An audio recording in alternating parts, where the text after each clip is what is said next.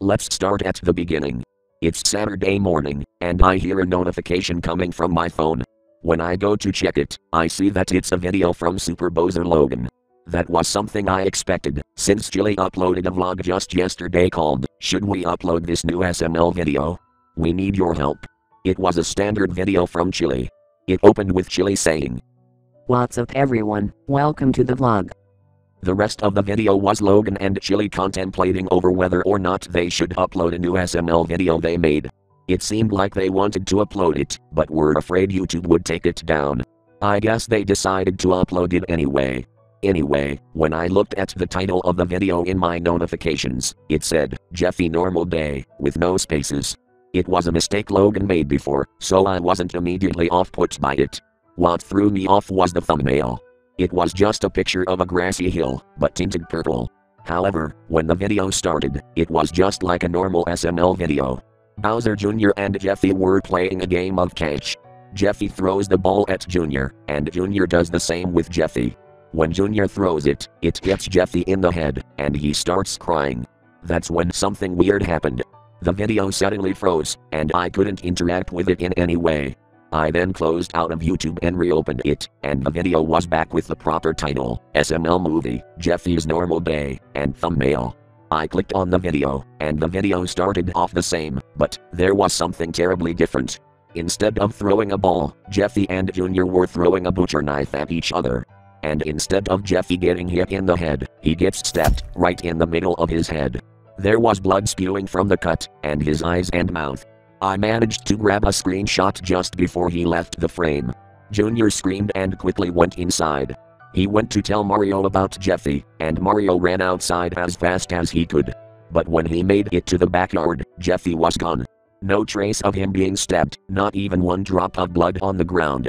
The video froze again, but after about 3 seconds, the video completely restarted.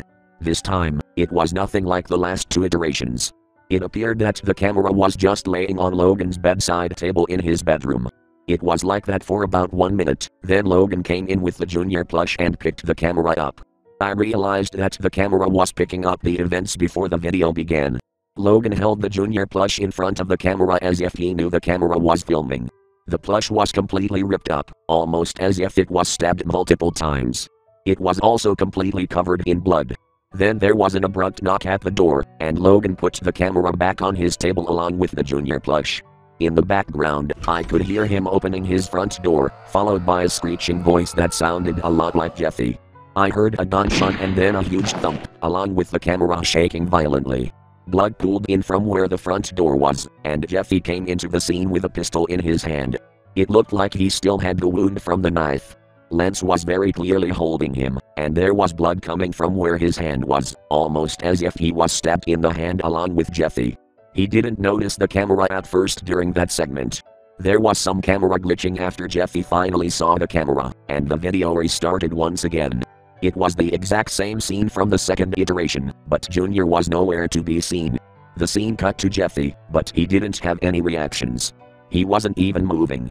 The camera panned down and Junior's mangled corpse came into view. He was brutally murdered, presumably by Jeffy. The video cut to static, and it finally ended. I was shocked by the video Logan had uploaded.